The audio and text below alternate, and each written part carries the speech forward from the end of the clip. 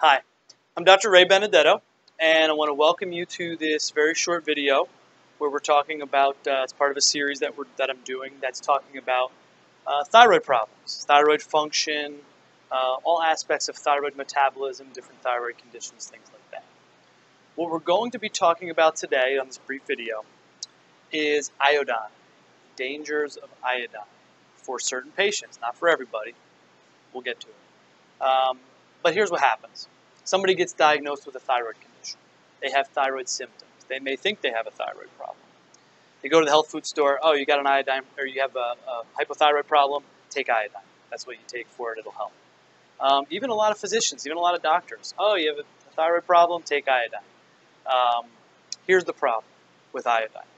And again, it's not for everybody. We'll get back to this. But here's one of the big problems with iodine.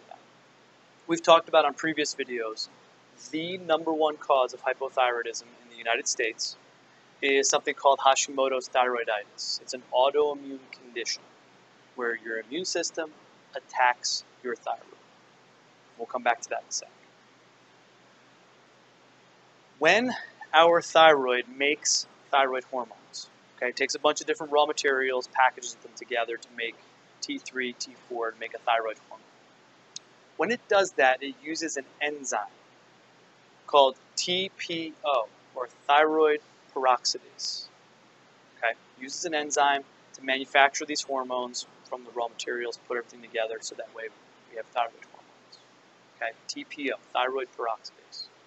Iodine is very crucial in making and helping to produce that enzyme, thyroid peroxidase. So yes, iodine is very vital for thyroid function. It is crucial because it helps to make this TPO, okay, which we need to make thyroid hormones.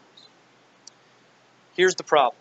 If you have Hashimoto's, or if you have an autoimmune thyroid condition, your immune system, guess what it attacks? Guess what part of your thyroid physiology it attacks? You got it, TPO.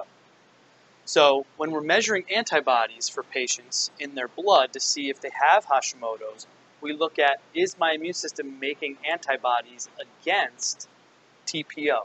Is it attacking TPO, thyroid peroxidase?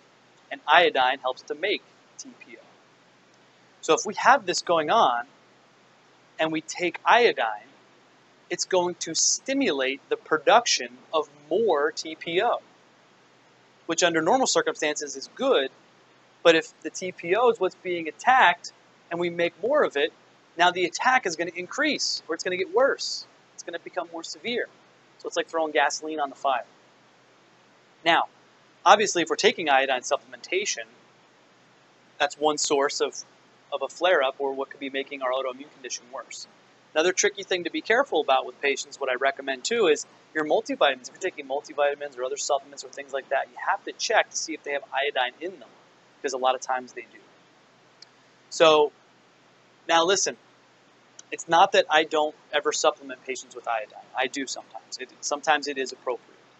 But the vast majority of patients who come into our office and they're either on it or have been told to try and take it, if this is what's going on, we could just be throwing gasoline on the fire. So, take-home points today for this video. If you have an autoimmune thyroid condition, which majority of patients in our country do, iodine's not going to be the first line of defense. It's not going to be the first thing we do, because it's going to stimulate the production of more TPO, thyroid peroxidase, which is exactly the enzyme that our immune system attacks.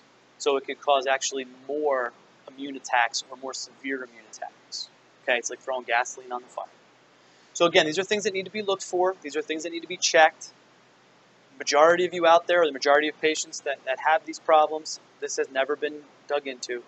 It needs to be, because if this is the problem, then most of the time iodine might not be appropriate. Thanks for listening to this short video. If you have any questions, concerns, feel free to contact us. Hopefully we gave you a little bit of an education today about iodine and how it relates to thyroid function. Again, if you have any questions, we're here to help.